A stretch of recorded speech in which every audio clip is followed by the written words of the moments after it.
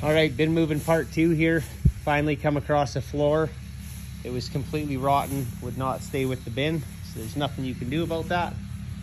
So we made a not very good X, but we just drilled 2 holes in here.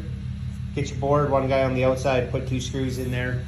And then right where it crosses up there, we run a couple of screws to hold it together.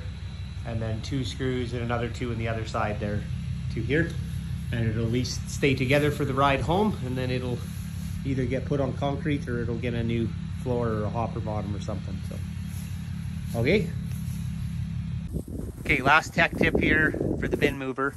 We notice when we let it down once in a while, there's a little bit of a gap right here.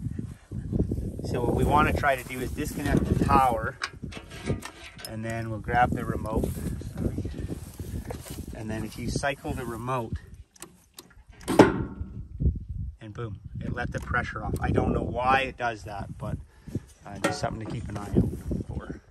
Hey YouTube, last tech tip of the video.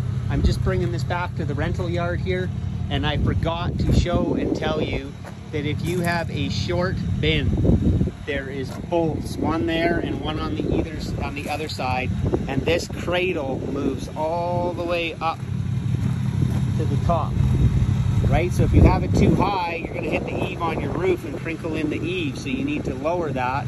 If it's too low, which most of the time the doors of the bin are never that high, but it's just something that you need to move that up and down so that you're at the right height for your bin when you tip it over. Okay, take care.